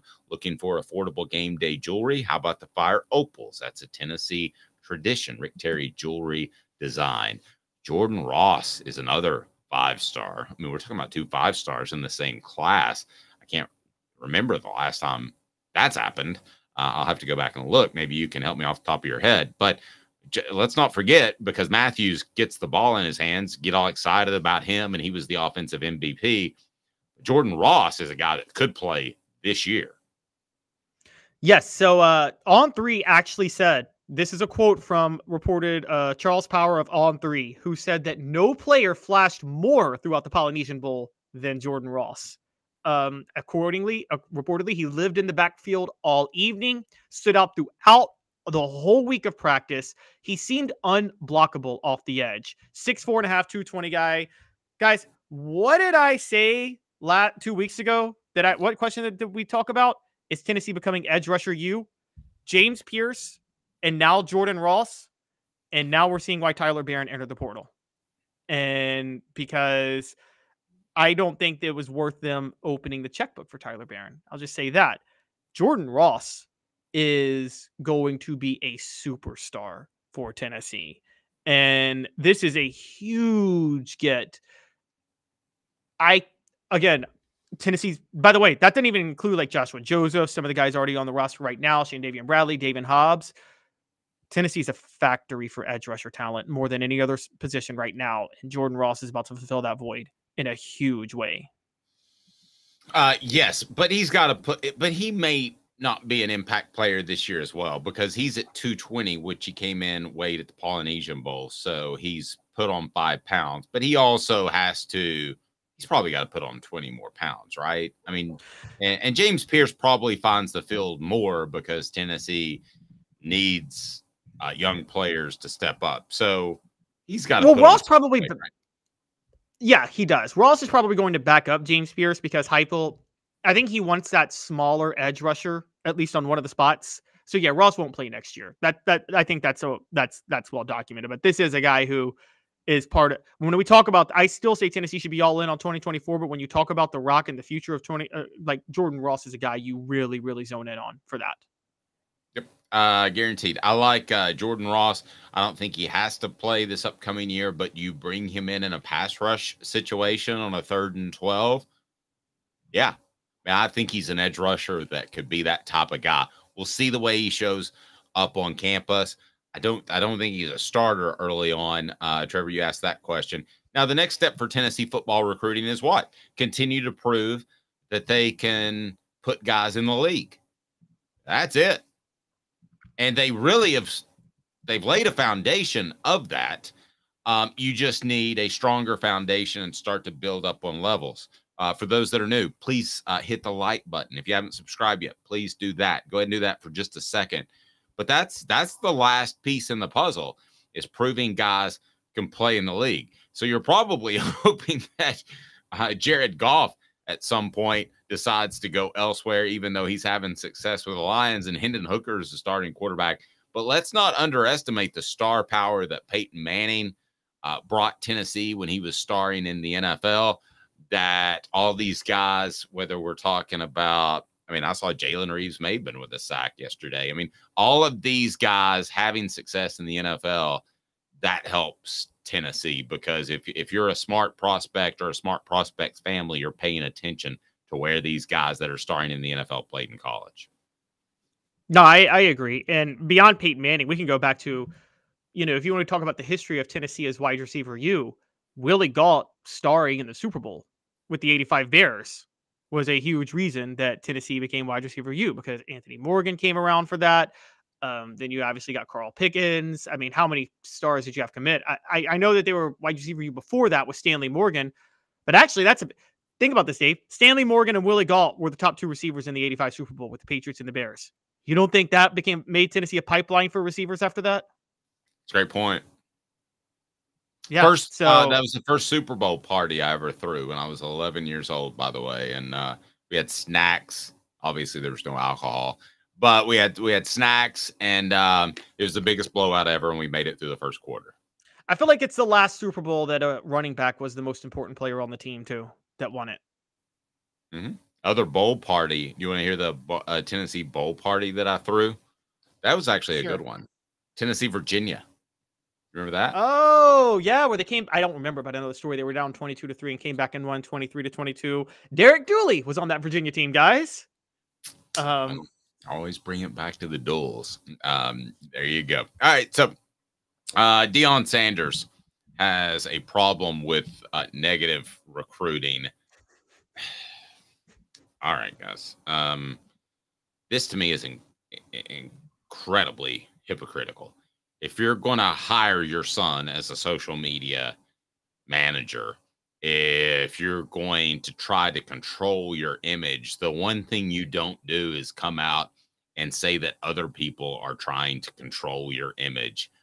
I'm a Deion Sanders fan. I have enjoyed the content and the storyline. I don't necessarily think he's going to win a national championship anytime soon, but I've enjoyed it. This to me, though, is very fallible. When you're doing so much to control your image and you don't expect other coaches to recruit against you negatively, then you're absolutely foolish. What did Deion Sanders say? Because he's talking about Tennessee, he's talking about SEC teams, he's talking about anybody that could possibly get in his way.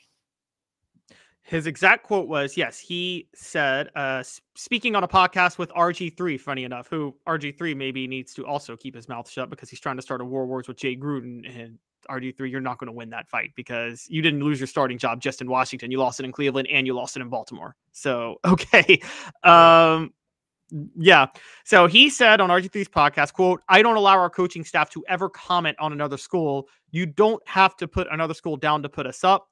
I don't play that. And then he said, now kids have recorded conversations with head coaches, not just assistants, head coaches downing us and selling us out and just talking about us like a dog. I just politely call the head coach and say, look here, man, I don't really know you. I wish the best for you, but be careful because when these kids bring phones into your meetings, you are exposed to certain things. I'm not going to put you out there, but just keep my name out your mouth. I've had to have that conversation. That's quote unquote with Deion. Okay. Now, here's my thoughts on negative recruiting, and let me give you a little bit of insight from everybody. Remember Trooper Taylor? Who remembers Trooper Taylor? Hit the like button if you remember Trooper Taylor. Is it fair to call him one of Tennessee's most liked assistant coaches in the history of the program? Is it fair to call him one of Tennessee's best recruiters during his time at Tennessee? Caleb, are both of those statements fair? Yes, it's also fair to say not promoting him may have cost Former his job. He should have been the offensive coordinator in 2008. Yes. Okay. He told me, he said, you never mention another school when you step in a living room because you're immediately down 14-0. Now, if somebody asks, if somebody says, what do you think about Deion Sanders at Colorado because they are recruiting me heavily? And I just frankly want to ask you, even if he comes out and says he's a black guy, you're a white guy, because Deion himself has brought race into it, has he not? Well, his recruits have, and I don't think his recruits got that from nowhere. They had to get that from him. Okay, so it's been a talking point. I'm not just pulling stuff out of the air is the point I want to make. So if they even bring that up, say, listen, don't base it off any of that stuff. Just base it off history. Now, I don't think anybody is using racial epithets or personal attacks on Deion Sanders or personal attacks on any of his recruiters or ripping the city of Boulder, Colorado. But if they're saying, look at the track record, there is no track record, then Caleb, I got no issue with that. Do you? I agree. No, not at all. And it's and also, by the way, you have to be honest with people you're recruiting. There is no rule against negative recruiting. if they want to step in there and start saying that Deion's a terrible person, he sleeps around, he's got a crack habit, I hear, and all of this, and Crack's made the 2 appearances on the program today. But if you want to just keep going on and on and on about Deion Sanders and ripping him, that's within the rules. And a lot of people do it, and a lot of people are successful at it. Usually not the great ones long term. But if that's what you want to do to make a name for yourself, that's a way to go about it, and it's going to happen. Also, if Deion stays at Colorado long term, he's lying. Okay, because Deion at some point will start negatively recruiting because he'll have to. Okay, do you know what this reminds me of, Dave? You know when a politician runs for office and they say, I'm not going to attack my opponent. I'm just going to talk about I'm great. And then they always attack their opponent because they have to win. Go back and say something. If Deion stays at Colorado, he's lying.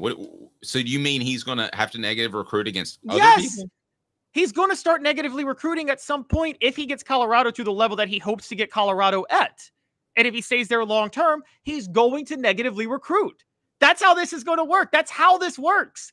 And he's going to negatively recruit the way you said Trooper Taylor does, maybe. He'll be asked about something, and he'll bring it up negatively on the other person. That's fine. I don't think it's... Well, now, Trooper, I want to make sure I painted Trooper Taylor in the correct light. He wouldn't even negative recruit like he was asked about it. He would just dismiss it.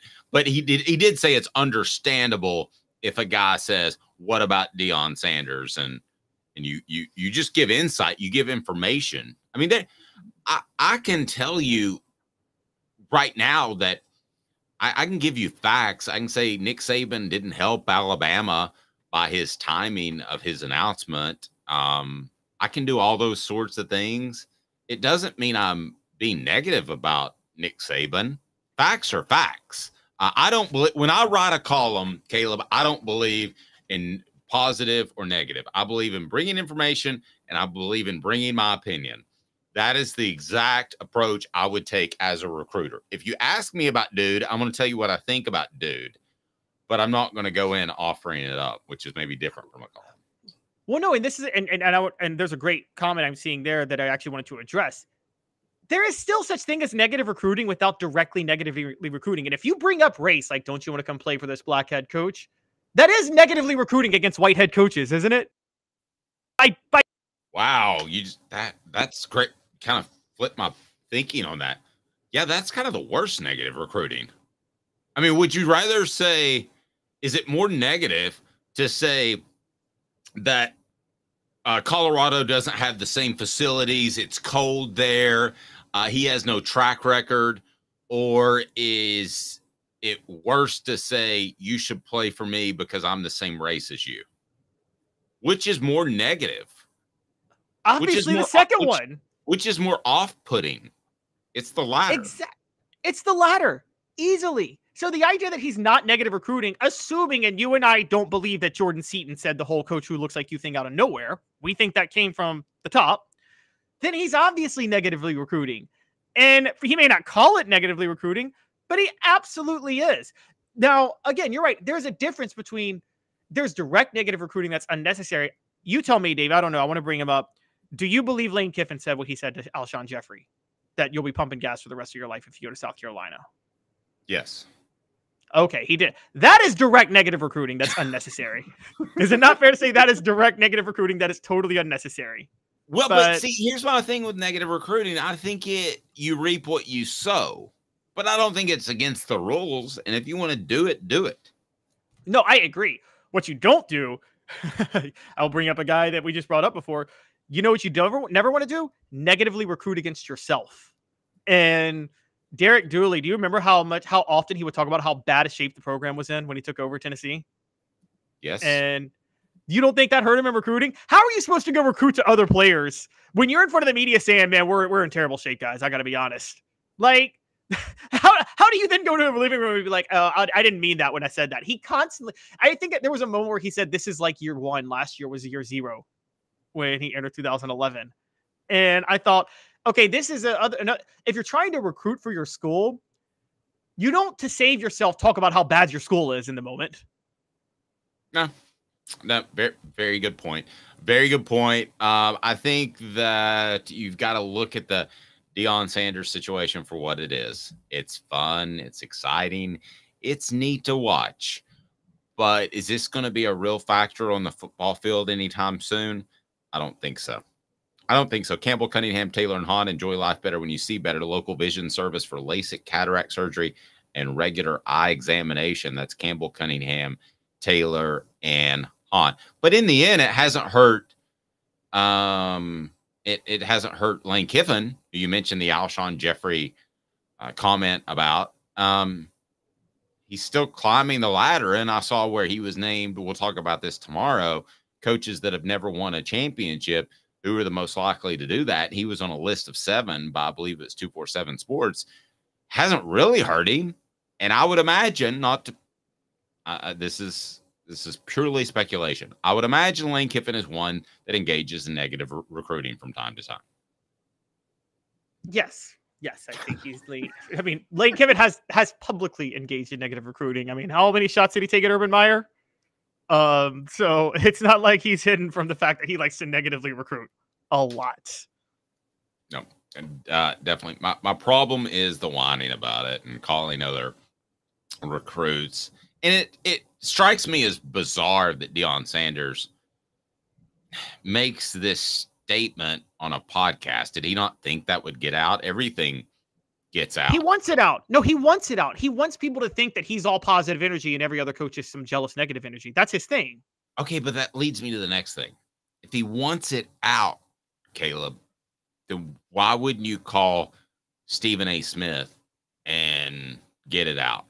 My question is, have those guys started to turn a deaf ear because the story is fun, but you don't go to an amusement park and ride the same roller coaster over and over and over? I think whatever you guys think of a Stephen A. Smith or a Skip Bayless, those guys do have a journalist background, so they would probably ask a follow-up question that might make Deion a little uncomfortable.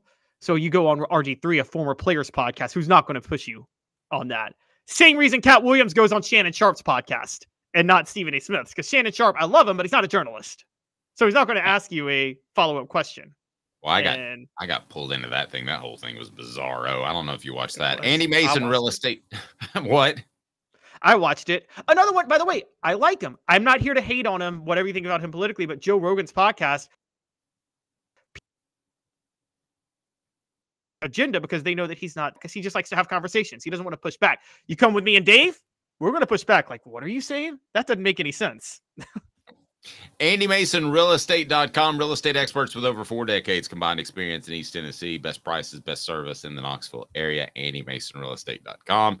That's Andy Mason, realestate.com. So the basketball Vols, I'm telling you, I'm going to go ahead and tell you that I am not too high on Dalton Connect. And I'm going to tell you why, because he's drawing more and more comparisons to some guy named KD. 2 minutes. He's Caleb Calhoun. I'm Dave Hooker, Off the Hook Sports Dalton Connect special. Got cataracts? We can fix that. Never miss another moment. With a little help from Doctors Campbell, Cunningham, Taylor, and Haun at cctis.com. Hi, I'm Rick Terry, and we at Rick Terry Jewelry Designs pride ourselves in the highest quality craftsmanship from a family-owned business here in Knoxville for over 35 years. At Rick Terry Jewelry Designs, we also take pride in being an affordable option for all your game day accessories, especially those fire opals. At Rick Terry Jewelry Designs, we want to be your jeweler every day and especially on game day. Go Vols! Hi, Mike Davis here with City Heating and Air, reminding you to always dare to compare. Our team provides quality local heating and air service, installation, and maintenance across East Tennessee. We use only the best equipment like American Standard heating and air conditioning for your residential, new construction, or commercial needs. Honesty, dependability, and customer satisfaction have been the cornerstones of our business since 1961. City Heat and Air. Dare to compare. We believe every day is a good day to be thirsty. With free samples on draft and lots of flavors to choose from, Tennessee Cider Company prepares a hard cider that's easy to enjoy. Some say it's the signature cider of the South. Others say it's the cure to your craving. They all say you'll savor every sip. The area of Gatlinburg has so much to offer, and so does Tennessee Cider Company. Add us to your list for shopping and fun experiences. You'll be glad you made the trip.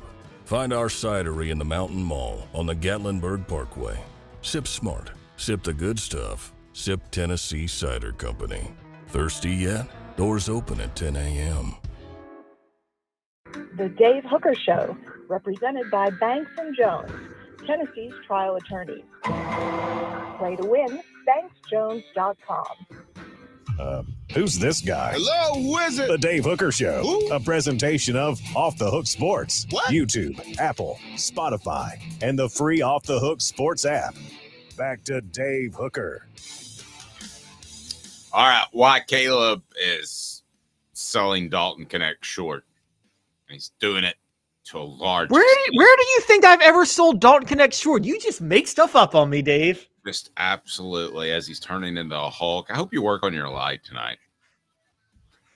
If I don't you're know on what our audio platform, Caleb is turning into the Hulk. There's a major lighting issue in our studio, guys. We will get this fixed tonight. I promise. This is a big issue. He's turning green. Like the Hemp House, the premier hemp dispensary online with a wide variety, great selection, and strict standards to ensure you only receive the best in CBD or Delta products. Hemp House Chat with 2Ts.com. Hemp House Chat with 2Ts.com. Do you like that turning green thing? Like you're turning into the Hulk with Hemp House? I loved it, but I think you're just green with envy about how pretty I am. Use the promo code HOOK at Hemp House, and you will get 10% off.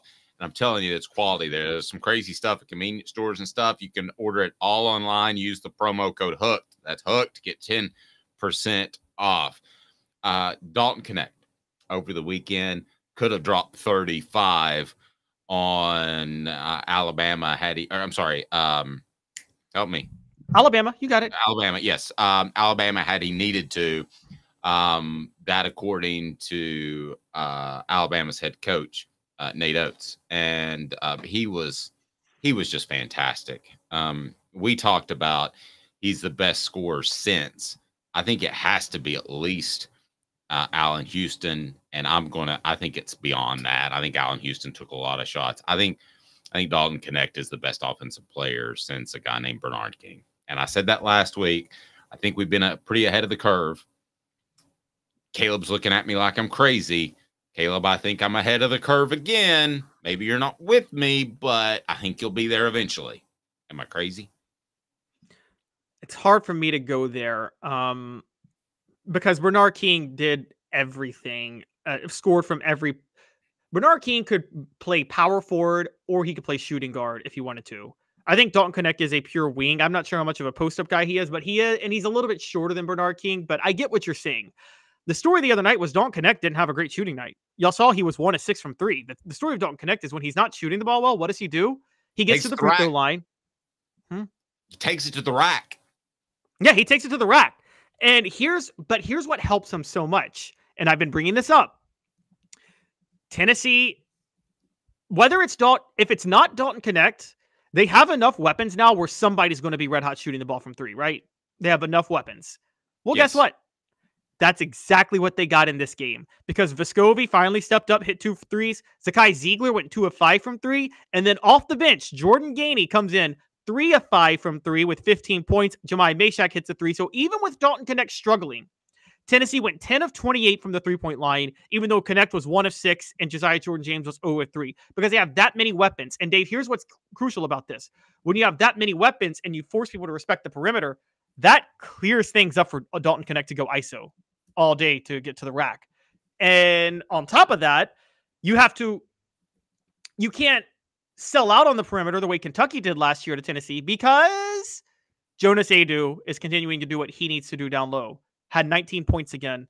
And I keep saying Dalton Connect is Tennessee's best player by far. And I could even agree with you that he may be Tennessee's best scorer than Bernard King. Again, Allen Houston, Dale Ellis, Chris Lofton, Jordan McRae. I mean, Tennessee's had some great scorers through the years. But I think, again, the key for all of this is Jonas Adu has to keep doing what he's doing. Because if Jonas Adu is still a physical force down low, then you're going to get the shooting from the outside that you want, and you're going to get the scoring from Dalton Connect. But Adu's got to be able to keep this up. And he played about 25 minutes the other day. Barnes went small for a while against Alabama. I don't know if you saw that. This was the other telling story of the game. Alabama likes to run. Nate Oates likes to play tempo. Barnes went small for a while. And so Awaka and Estrella didn't play that many minutes, and Barnes gave Gainey and Meshack about 21 and 28 minutes each. He was going small to keep up with Bama's tempo, and it worked. So Tennessee has actually just a complete team, and Dalton Connect is the best player. It's a very versatile team. Apex Apparel Group, design, brand, and market your way. Unique products to promote your business with unparalleled customer service. ApexApparelGroup.com. Or just call Tyler, 919-3001, 919-3001. Of course, area code 865-919-3001. You can get your whole business set up, and they'll do a great job. Shirts, mugs, whatever the case may be. Every once in a while, there is someone that posts something that is so funny it makes me giggle, and Caleb looks at me like I'm weird.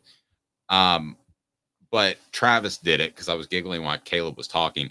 Who wins in a game of horse? Nico, Connect, MJ, or Jesus? I say Jesus, but it's close. It's a good line, Travis. Connect to me makes Tennessee different, and I'm going to ask you this question. You've got 1 year, you've got Lofton or Connect. Who you taking for 1 year? I'm still taking Lofton. It depends on the team that's put together, though. It does depend on the makeup of the team, to be fair.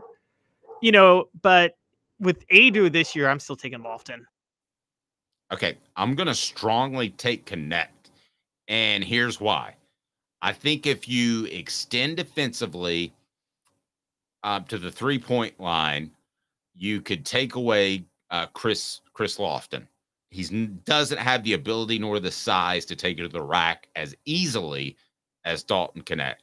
So I think it's Dalton Connect. And Caleb, I thought I would bring you over to this side because I really don't think it's close.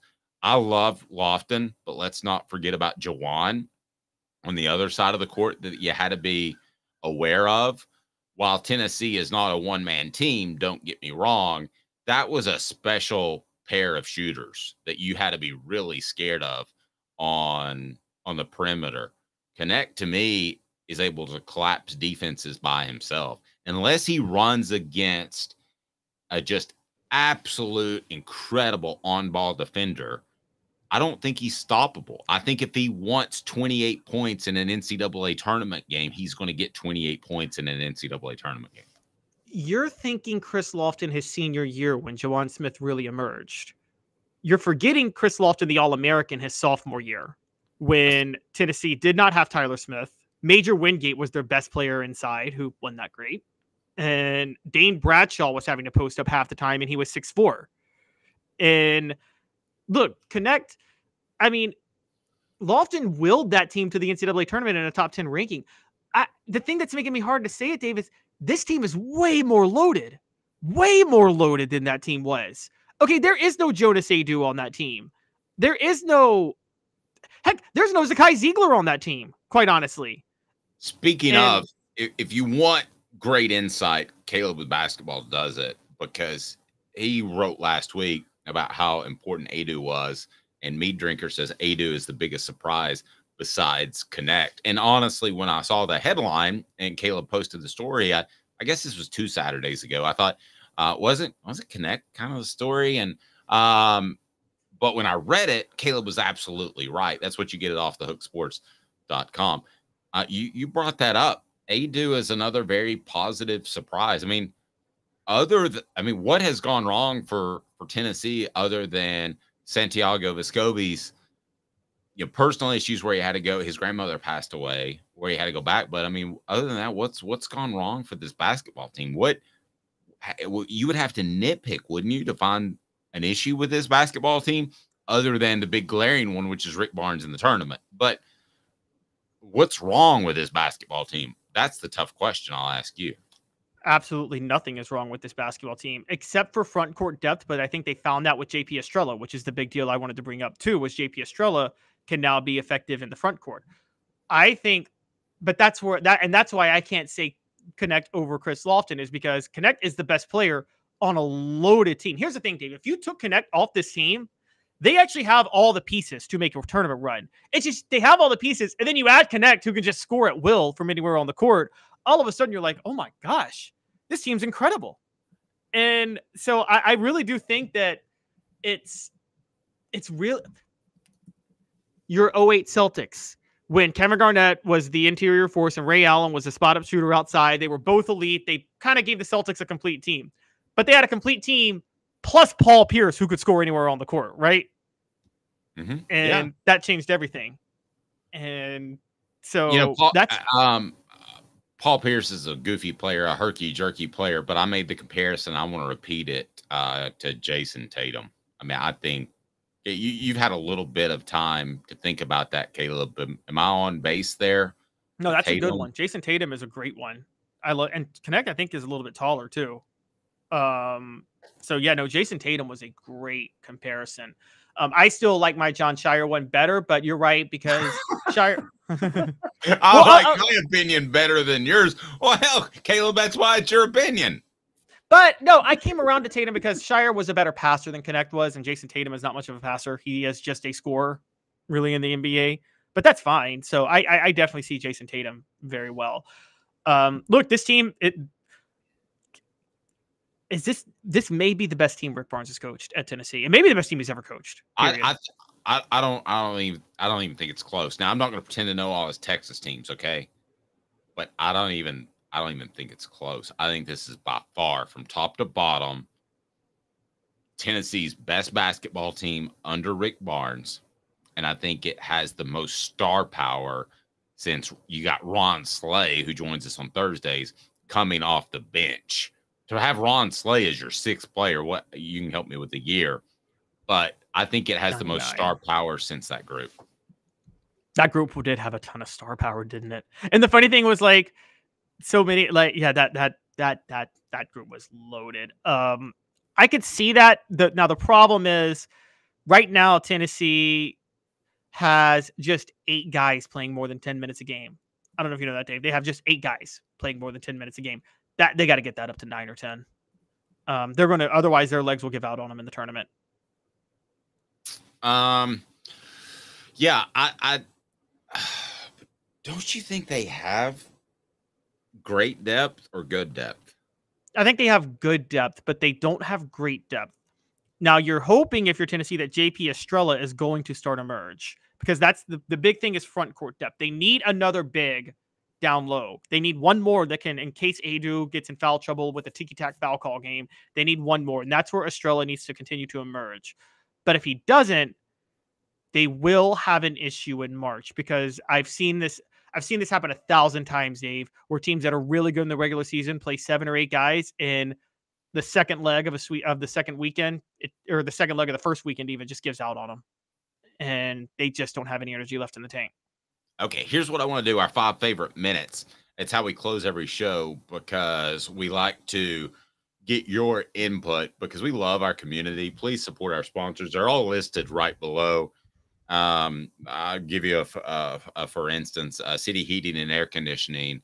And when it comes to HVAC units, they can totally take care of you. And you're going to have other fly-by-night companies that are in like yellow vans around Knoxville, and they want to sell you a whole new unit because it's thousands of dollars. If you want to spend thousands of dollars, you can, and that might be the direction you have to go.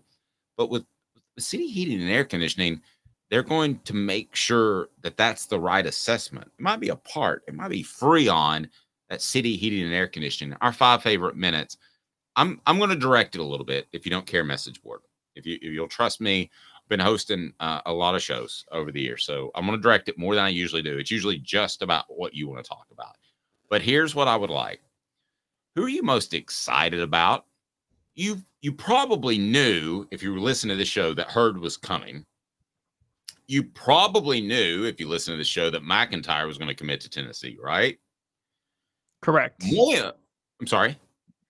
I said correct. Right. Moya was a complete surprise. Travis says the NFL is fixed. We might do that tomorrow. Moya was a complete surprise. So just fill it in. And type in the message board. Who are you most excited about? Because I could make a strong argument that it's Moi, because you suddenly have a guy that kind of came out of left field, is already 300 pounds. You can't coach size. I mean, I'm sorry. I mean, he could come in and play right away. He could come in and play as many snaps as Hurd. I don't think that's going to be the case, but I like Hurd as a foundational player as much as an immediate fix. I could make the case for Moi. Now I know you're going to call me crazy, but I'm going to throw that out there, Rob. I know it's a tough question. You can be excited about all meat drinker, but you got to pick just one. So give me answers right now. And I want to hear what you think about that. And by the way, the official Dave is turning me into the Hulk with my anger at him saying something so ridiculous. I know. Today's tough question, by the way, was on our YouTube page, so you can vote on that. Was with a monster weekend. Was Josh Heupel playing possum in recruiting? Yes, he knew it was coming. Got 62% of the vote. No, things just fell into place. Got 25% of the vote. No, it was all planned. Got 13% of the vote. Well, I'm going to make the argument for Moi. Say you should be most excited about him because I knew that Hurd and MacIntyre were coming. I knew it was a matter of time. Now, that's my opinion. Let me play another side because I know you're going to play Hurd, right? And you're going to call me crazy. And you are on drugs. Okay. And I'm totally cool with that. Crack makes its third reference of the day. Nobody's on crack. Dave is literally a crack hooker now. He's a crack hooker. Not it reminds me of Chappelle. No, I love crack. Dave Chappelle. All right. So I knew MacIntyre was coming. I knew Hurd was coming. It's Moi, in my opinion, because they wowed him. You have 48 hours to wow a guy, and especially a guy that's not nearby. They did that. He was on their radar. We didn't even know about it. I mean, we knew about it. We knew he was going to be in town, but we didn't know he was that strong into Tennessee. So, but I'm going to make the argument for MacIntyre, even though I think you should be most excited about Moi on this Monday or whenever you're watching. I think that with MacIntyre, you got a guy that has at least said he's willing to sit behind Nico. And I know he's a 2025 guy, but he's willing to sit behind Nico and compete with a Merklinger who is already on campus. So he's an in-state guy, which is important. I could certainly make the argument for MacIntyre. If something goes south with Nico and Josh Heupel, if it turns out they don't like each other and he transfers, you've got a fantastic quarterback situation sitting there. And I don't think I won't hesitate in saying there are not 5 programs out there in the nation that have a better quarterback situation than Tennessee does right now. Okay. I'm not going to go do the research and see what Ohio State has committed in 2025. They just got the Alabama transfer. Yeah, that they did. That column would take too long, but I'm going to tell you right now that Tennessee's quarterback situation with what they have lined up is as good or better than anybody in the country. Give me somebody better. Okay. And Daniel brings up, and you didn't hear an $8 million NIL deal. They got MacIntyre without the cash. Well, I mean, I'm sure he got promised something. Which is actually true because you're right. When Nico's gone, they'll have a lot more NIL cash to give MacIntyre some help. I can listen to MacIntyre because when you weigh importance in Heupel's system, the right quarterback is like 75% of the program, right? Like everything else is 25%. The right quarterback outweighs everything else, right? Yes. Yeah. So in that regard, I give you that it's MacIntyre. In the sense that I think 2024 is just that crucial of a year, I still go Lance Hurd at left tackle. Because here's the thing. They put so much money to getting Nico. If Nico doesn't have the chance to be elite and a Heisman contender this year, then that's $2 million down the drain. I mean, They didn't risk less talent everywhere else for Nico to not be a Heisman guy. And it might cause the NIL advertisers, let's not call them boosters anymore because they're advertisers. It's a business. It might cost the NIL advertisers to back off a little bit and having some hesitation because they spent so much money on Nico. So there you go. That's a great argument for Hurt. Yeah. One of us will write that column today. It'll be on off. But guys, either way, they're both better than Moi because, hey, Dave, let's play a little Russian roulette. You got to put some money down. There is a 100% chance that one of the 3 commitments is transferring after 2025 or after 2024. Excuse me, after 2024. They're either MacIntyre flips somewhere else, Moi transfers, or Hurd transfers. And I'm telling you that one of the 3 is going to happen. I'm not saying one of the 3 is going to happen, guys. I'm saying hypothetically, if there's a 100% chance one of the 3 is going to happen, where are you putting your money? Yeah, you got to bet. That one of the 3 is going to do what again? That either Moi transfers in December of 2024, before the early signing period, let's say that, or when the portal window is open, either Moi transfers, Hurd transfers, or MacIntyre flips his commitment. Which of the 3 is most likely?